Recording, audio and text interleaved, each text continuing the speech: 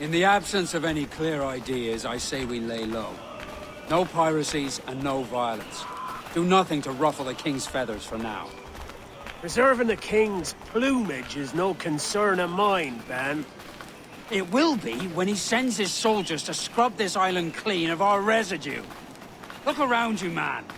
Is this cesspool worth dying for? Aye! It's our republic! Our idea! A free land for free men, remember? So maybe it's filthy to look at. But ain't it still an idea worth fighting for? I can't be sure. But when I look on the fruits of our years of labor, all I see is sickness, idleness, idiocy. Not a sunbeam of difference between here and London, then, eh? Thatch is right, man. But taking a wide view, we're not doing so bad out here.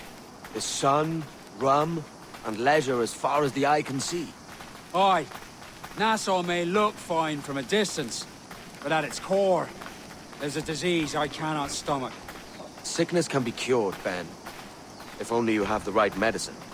But a corpse cannot be reanimated. I can't believe the shite I'm hearing drop from your lips. Why not take the pardon now, and be done with it? Peace, both of you. We can satisfy both aims if we work together. Find medicines to ease our burdens here, but in a way that don't attract the British.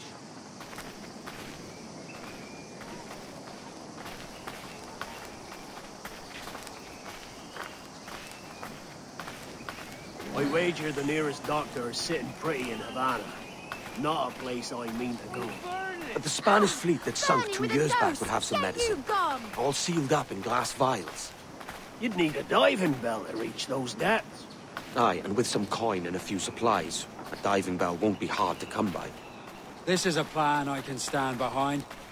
Find medicines without stirring up trouble. Agreed, Thatch?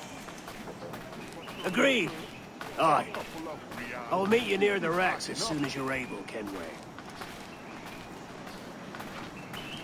Remember, Thatch, keep your cannons corked.